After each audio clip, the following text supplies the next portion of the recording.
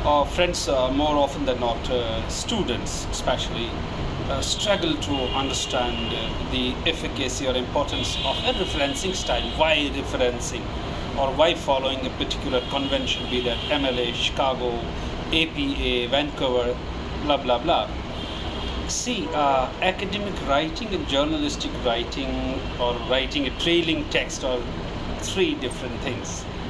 We need to understand that following a specific referencing style is essential to deliver a quality academic work, and it helps us to put things in a proper context, in a proper perspective, and for that matter it demonstrates the breadth and depth of your research, and acknowledges, more especially acknowledges other people's work, that keeps your research away from the plagiarism, that avoids plagiarism.